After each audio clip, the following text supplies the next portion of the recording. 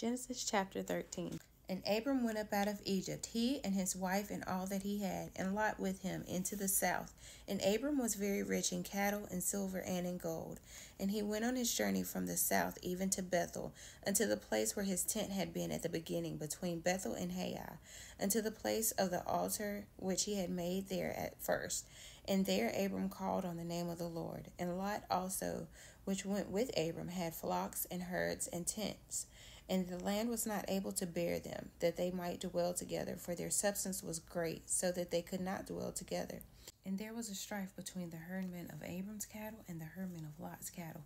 And the Canaanite and the Perizzite dwelled then in the land. And Abram said unto Lot, Let there be no strife, I pray thee, between me and thee, and between my herdmen and thy herdmen, for we be brethren. Is not the whole land before thee? Separate thyself, I pray thee, from me. If thou wilt take the left hand, then I will go to the right.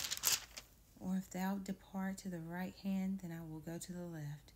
And Lot lifted up his eyes and beheld all the plain of Jordan, that it was well watered everywhere before the Lord destroyed Sodom and Gomorrah, even as the garden of the Lord, like the land of Egypt, as thou comest unto Zoar.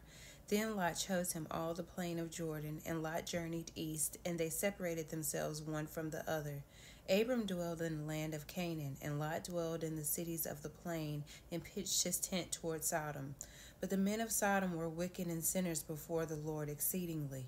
And the Lord said unto Abram, after that Lot was separated from him, Lift up thine eyes, and look from the place where thou art northward, and southward, and eastward, and westward. For all the land which thou seest, to thee will I give it, and to thy seed forever. And I will make thy seed as the dust of the earth, so that if a man can number the dust of the earth, then shall thy seed also be numbered. Arise, walk through the land, in the length of it, and in the breadth of it, for I will give it unto thee.